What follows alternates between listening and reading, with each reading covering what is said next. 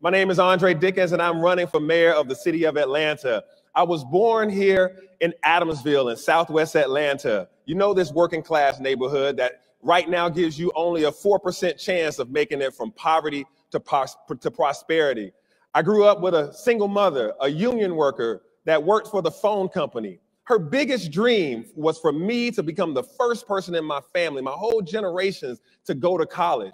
So I took a MARTA bus for 40 minutes every day, going to my middle school and my high school so that I could get this quality education so that I could go to Georgia Tech to become a chemical engineer.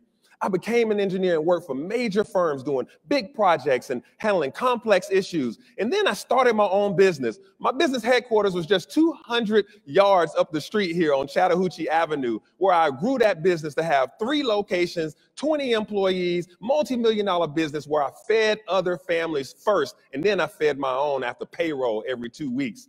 I'm an engineer, so I like to solve problems. So then I went on to run for city council because right here, this was my neighborhood. I was in Underwood Hills, which is a part of this CID. I was the neighborhood president.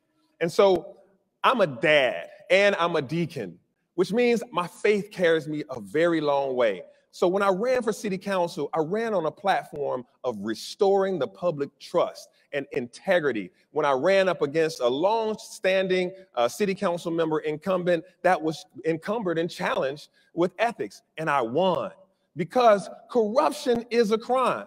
And with corruption being a crime, it tears at the fabric of our public trust. It tears at our fabric today, and it tears at our prosperity tomorrow.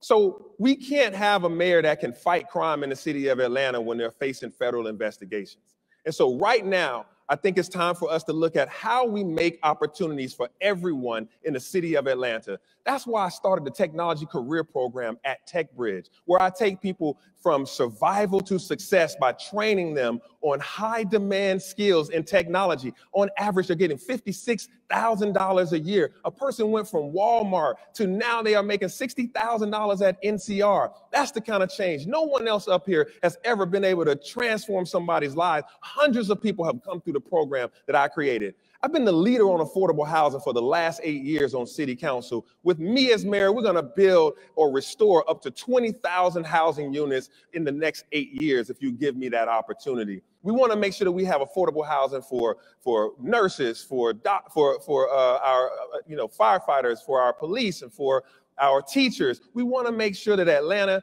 is able to make sure that it's for everyone.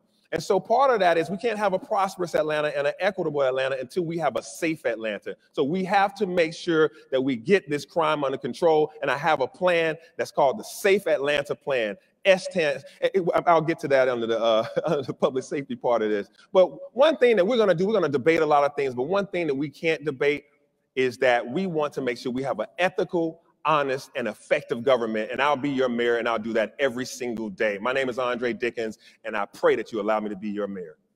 Thank you.